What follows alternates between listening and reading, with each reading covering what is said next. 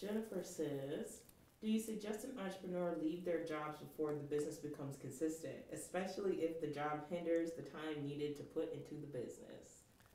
All right, that was long. All right, no long questions, y'all. No long. I'm a visual person. Long questions I struggle with. All right, so basically, would I leave my job early? Yeah, if the revenue is not consistent. All right, if the revenue is not consistent, I would not leave my job. That ain't cute. That ain't sexy. Everybody wants you to just follow your dreams, and I follow my passion, and it's gonna lead me to it's gonna lead you to being broke.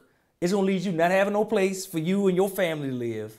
It's gonna leave you out here in these streets, cold, wet, rainy, everything. So if you got somewhere and that thing is providing income for you, use that income to grow and build and do whatever you want to do. But unless it was some reason I was being forced out of that place, I would not leave if I didn't have CPR, what I always talk about, right? Consistent, predictable revenue already flowing in. And when we left, it wasn't a lot of consistent, predictable revenue, but it was just enough to pay the bills.